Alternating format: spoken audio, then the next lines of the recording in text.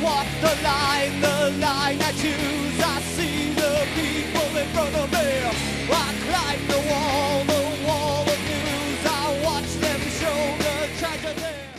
Scars on Broadway's North American tour, which was scheduled to begin in October, has been canceled, and initially lead vocalist, guitarist, and musical mastermind Daron Malakian concluded that his heart wasn't into touring at this time, so he made the decision to cancel all scheduled performances. After many fans were left wondering what was next for the band, Malakian posted this message on the band's website saying the music of Scars would live on. Quote, "I've read many of your postings and I owe it to all of you to respond. I understand all of your frustration and anger, and I never meant to let any of you down.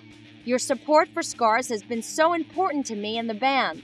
I would never cancel a tour unless I had real reasons and personal things that require my undivided attention.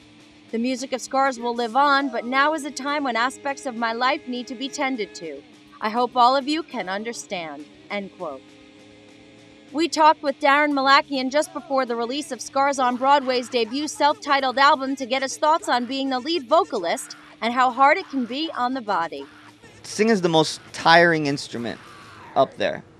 I mean, people usually say the drums, but you build a stamina for the drums. Singing, you're using your whole body, and it takes a lot out of you. So since I'm singing more, it takes a lot more out of me on stage. But it's nothing that's been a problem or anything. Every band that I was in before System, I was the front man.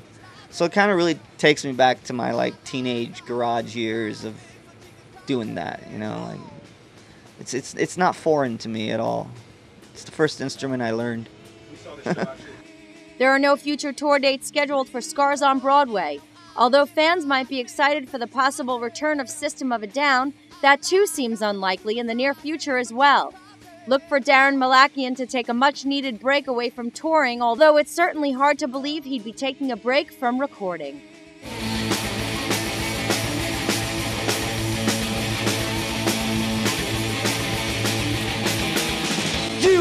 You live on your knees, spread like a disease, yeah. You live on your knees, spread like a disease, yeah.